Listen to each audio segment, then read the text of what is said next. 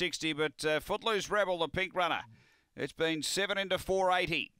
340 for the red, Elegant Ritzy. Green light is on. We're set to go. Race 10 at Angle Park. Show Me Bucks, the favourite, box 5. Ready?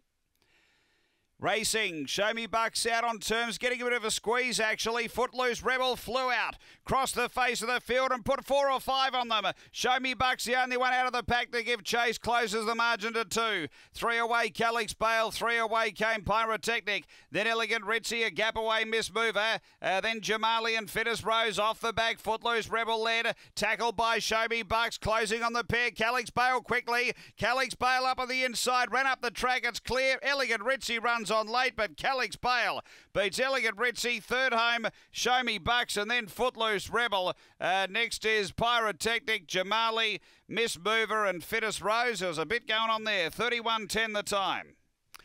31.11 in fact in the end. Numbers are 7, 1 and third home number 5. 7, 1 and 5 in a busy race. Number 8 is fourth home. 7, the winner, has been too good here. Calix Bale for Jack Trengove. Gets the prize. Second to 1, which is Elegant Ritzy for Richard Stasiak.